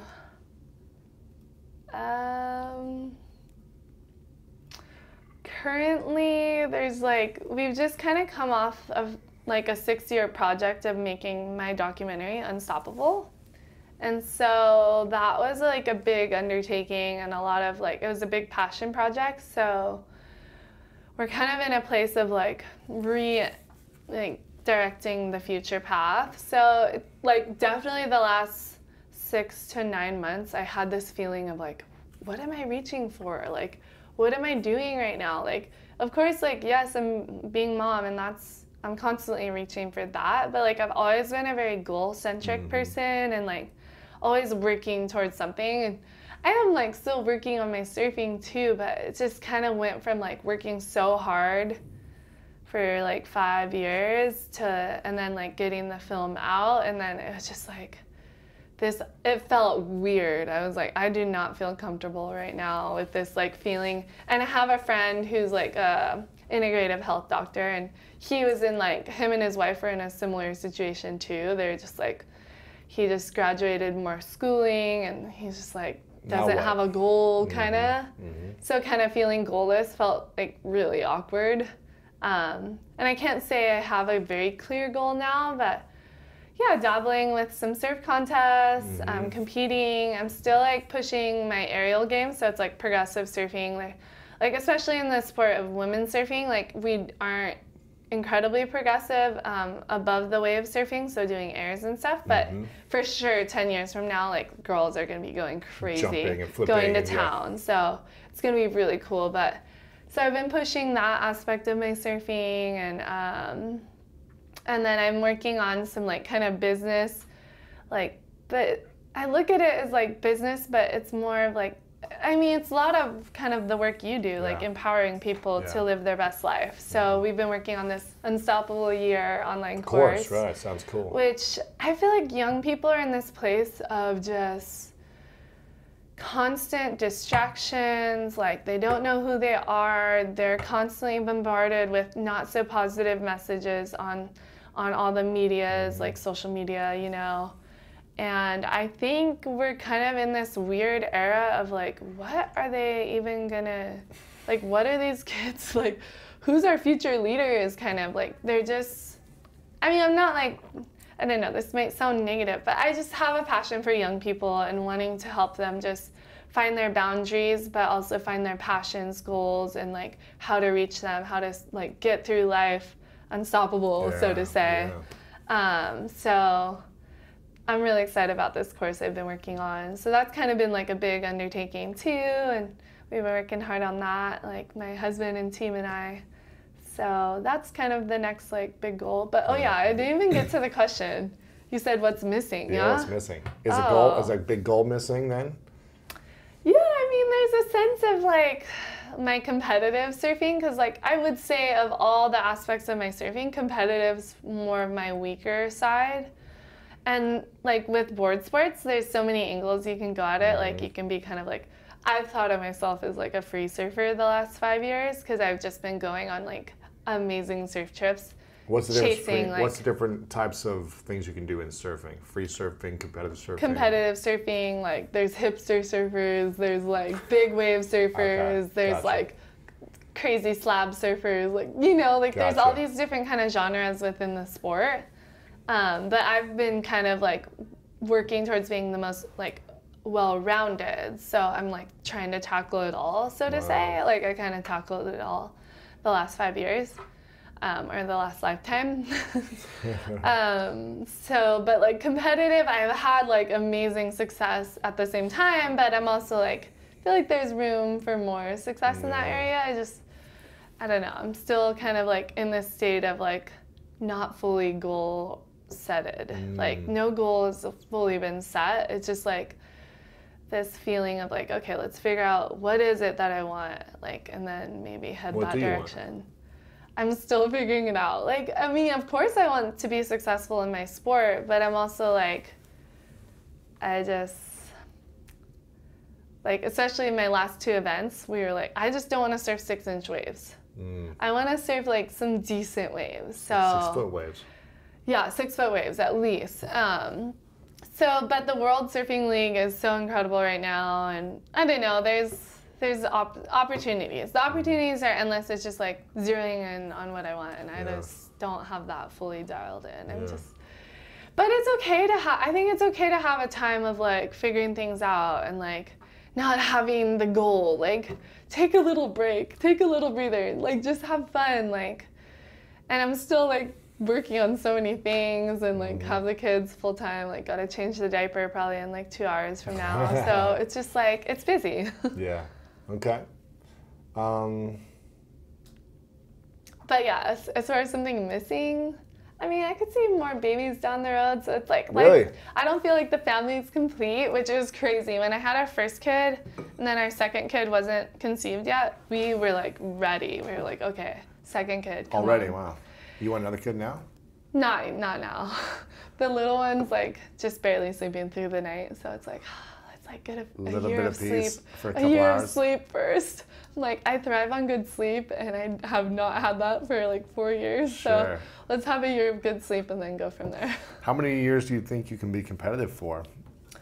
Well, have you heard of Kelly Slater? He's like 40 something. Have you heard of him? Of course, yeah. I've actually been messaging. Have you talked to him? We've been messaging back and forth on Instagram. Yeah, he would 'cause be amazing. He said he wants to come on the show, but he's not in LA for a while, so, or maybe he is now, I'm not sure. But He will be a fun conversation. Yeah. That guy's amazing. he's like 40 something, right? He's like pushing 50. He's a machine. He's like, what, 12, 15 So time it's world like, champion? who's to say, like, who's to cut off the, like, It's true. pushing your surfing? I mean, I think of him frequently, and I'm like, okay, well, we still got some time. You got time. Is he a good friend of yours? You know a lot and of these I'm people? like, no, I'm not like super tight with him, but like, I mean, we would sit down and chat, you know, but Sure. not like best friends, you know. But I would say like the last 5 years since podcasts were invented, and actually I've had your podcast downloaded, I just haven't listened to it really. You listened But, to one recently. I was like, oh, I want to listen to this, and then I just never really got around to it, but it's been in my like oh, podcast. that's good. I like it. I know, I like I've it. really enjoyed, like, we listened to a bunch of your short ones. I love that you Cool. do short ones, because some of these Yeah. guys, like, they only do an hour and a half, Yeah. or I'm like, I don't have time for an hour and a half, know. but if it's really good, I'll, like, you know, charge it, or, like, find a time. Sure. But, yeah, I was super stoked on some of your stuff. It's just, like, good to hear, like, encouraging words. That's right. Um, Well, that's what you're trying to do with your course too, right? yeah, exactly. Is so, it designed for younger people, for older people? Is well, I mean, kids? I Is think anyone could do it, but Sure. I definitely like have a heart for teenagers and Yeah. young adults. I think it's just such a time of like figuring yourself out, figuring life out, and you know, teaching these. I mean, I don't know if grit can fully be taught, but like teaching them Isn't that interesting? And it's yeah. you know, everyone's talking about grit Yeah. and the TED Talk and the books and all these things, but it's like as an athlete growing up, you either have it or you don't. Yeah, no. Like I was talking with someone just recently about how they're like, oh, I got so pounded in the ocean and then I was over it. I was like, I guess when I was little, I would go and get pounded for fun. Like that was what Right. we did. So my grit was like, I got taught to enjoy being pounded as like a 7-year-old, So you 12-year-old. fall in love with the pain of your sport or the thing that you're into. The Yeah. pain of like your passion that you're into. I remember playing, you know, basketball, football, baseball growing up, and it was just like, how much pain could I endure as a kid? It was fun still, but it was like, okay, it's not enough. I've got to like keep shooting, I keep training, I keep working out because I loved it so much and I wanted to be better. Yeah. I think you've got to have that for whatever the thing you want to be doing. Like I still have that I want to be better. Yeah. So I think that continually drives me. And then there's this whole movement now, I think with the internet and like phone access, there's the whole movement of like longevity health. Mm-hmm. So there's like, you can constantly be educating yourself on all that and like doing stuff to like, you know, I'm like really into just natural good health. And so I'm like, well, I guess I could like keep myself young like a little bit longer. Sure. And I've like had 2 kids, so I've gotten past that. Like that to me is like, if I had another kid, it's like fine, you know? So it's just like, yeah, it's, I feel like there's still a lot of time. Yeah. And I'm very motivated that regardless of if I'm like a professional surfer, I want to just surf well and like be able to surf really well as long as I can, like as a grandma. There you go. So there's a lot of like I have like grandma goals. Grandma goals already. I love it. What was more painful for you, having a baby or having the accident? Oh, for sure, having the baby. Was it more painful than the accident? Childbearing, and I did all natural, like, you know, nothing. Than a shark biting your arm off? Shark bites are so traumatic that your body goes into shock. Haven't you heard that? You can't even feel it. It's just like, Yeah, for sure, childbearing, you're going through hours and hours and hours of like severe, like crazy cramping that is like, you feel like, oh my gosh, I'm gonna die. But so you know you're not. it's more painful having a baby than having your arm bitten off by a shark. That's crazy. Was there ever pain afterwards? Like when you were actually allowed your mind to calm down? Yeah, I'm like, really thankful. Like I had a little bit of what they call phantom pain. So right now I have phantom feeling. So it's like I can feel my hand down there, my fingers, my wrist especially. You can feel it? Yeah, I can feel it. Like my nerves have that remembrance or whatever. Wow. But it doesn't hurt. So I call it phantom feeling because some people it's really unfortunate. It's really painful. Have like severe pain. I think it somehow has to do with how the nerves were lacerated or whatever. It's crazy. Okay, we're getting a little too gory here. But yeah, so I know I've met a lot of amputees and people who have been through traumatic injuries, and they have to take drugs to kind of deal with that pain because it's really tough. So I'm so thankful. I'm like, oh my gosh, thank goodness. Like everything came clean. But yeah, it's child rearing is no joke. Like, but the thing is, as a woman, you know your body can do this. Yeah. God has created your body to bear children. Like you can do it. So it's like kind of like mentally preparing it. To me, like being an athlete, I've heard athletes can have a hard time because they have a hard time letting go of like, you know, control. But so I surrender almost. Yeah, right? you have to just let go. But it's kind of like being in the wave too. Yeah, so I think I did a good job of letting go because both my births went really good. And that's good. Yeah, the pain is over now. I'm probably gonna forget about it in a year or two and then have another kid. Wow. But yeah, some women have really traumatic births that are so hard, and so I have a lot of compassion. I'm like, finally, once you've had a kid, you like understand women so much more because it's like, wow. You just have a level of respect, for your mom. You're like, I love you. You're amazing. Yeah. Or like the people who have like a ton of kids, you're like, oh my gosh, you're incredible. Like, how do you do that? Unless they're just like drugging up and like they don't feel it. Okay, then like, no, well, they're still like that's still amazing too. Still hard, yes. Well, you've got your movie out right now. How long is it out for? It's called Unstoppable, right? Unstoppable. It's out now, August 1st. Yeah. I think it's one of the last weekends. Okay. So. And then eventually it'll be online, hopefully. Hopefully, yeah. Hopefully, like we don't Netflix know. Or Prime, you never know. But people can go to your website to learn more about that and the course. Where can they go to learn more about everything? Yeah, at BethanyHamilton.com. And yeah, the Unstoppable year is going to be awesome. I believe it's going to be life-changing for myself and everyone who does it. When's it coming out? We're starting this summer, fall, like September-ish. Okay. And it'll be on your website. They can sign up to learn more about it. Yeah, just head to the website. You'll get all the information there. Okay, cool. Yeah, I'm really pumped to just share my life and all the things I've learned along the way with people. And yeah, I've been in this place of kind of inspiring people since I was 13 years old. And then now I'm kind of stepping into that role of equipping and just really giving more. Educating more, Yeah. What is something about you that most people don't know? Ooh. That you're really proud of? Ooh, I don't know. I have a prosthetic arm that helps me play ukulele. No way. Yeah. That's cool. But I broke it, so I gotta like send it in for repair. So right now it's like kind of down, and I'm not really good at ukulele, but I can like strum a song. Wow, that's cool. I love the ukulele. Me too. And I grew up playing guitar and ukulele, so that felt really hard for me when I lost my arm. That was one of the harder challenges because I was like passionately in love with like music making and like just loved just picking it up and playing a song and like so yeah, finally I went and got a prosthetic to just see what it'd be like. Cool. And it was a little awkward, like it didn't feel completely natural, but it's still really fun. Like it felt like I definitely had some tears at some point. So that's cool. That's like a fun little like side project I've had in the last couple of years. That's great. That's awesome. This question is called the 3 truths. So I want you to imagine that you're the great-great-grandmother that you dream of being, and that you're so excited to be, and you've created everything you want to create in your life. You've accomplished all the dreams, all the big goals you set.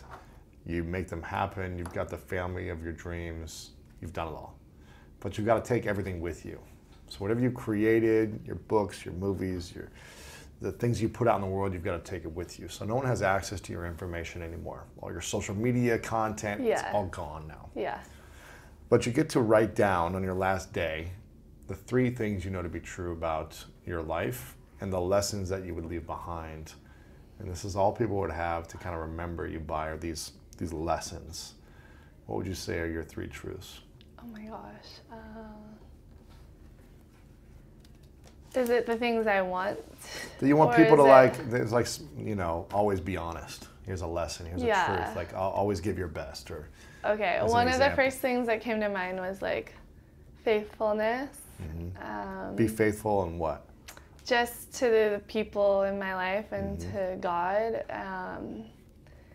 And then my second, oh gosh, this is deep. I feel like I need to put like some months of thought into this. You can come back in the future and let me know, but what's on the top of your mind? 3 things you'd want to leave behind, yeah. Maybe, can I bring surfing with? Yeah, I think just having a sense of peace. Well, these are the things that I kind of cherish. I don't know. I don't really care like what people like remember me as. I always get that question. I'm just like, whatever like empowers them, you know. Yeah. What would you want them to would you want them to know? Oh, I think that we can be unstoppable, no matter what the challenges that come our way. And I mean, I always think of like, wow, well, I mean, I've faced an immense amount of challenge, but some people have faced a lot more and a lot more pain. And I really take that to heart and know that like maybe I don't fully understand all the pains of the world, but I just believe that like in my own life, my passions have driven me to overcome, and that's my faith in God and surfing and now my family. And these are the things that continually push me forward. So I hope that people can find their passion to overcome their challenges. And does that count as one? Give me one more. Yeah, I saw the first one was be faithful. Okay. Second one I heard was be unstoppable. Okay, so that kind of like goes in the unstoppable category. Oh gosh, third one. Just enjoy the moment and like get some adventure in you. Okay. So what I'm hearing is be present and adventure. I like it. Yoo-hoo. Those are good. I feel like those are what you've been representing for a long time. Cool. Adventure, like you have to be present when you're on the waves.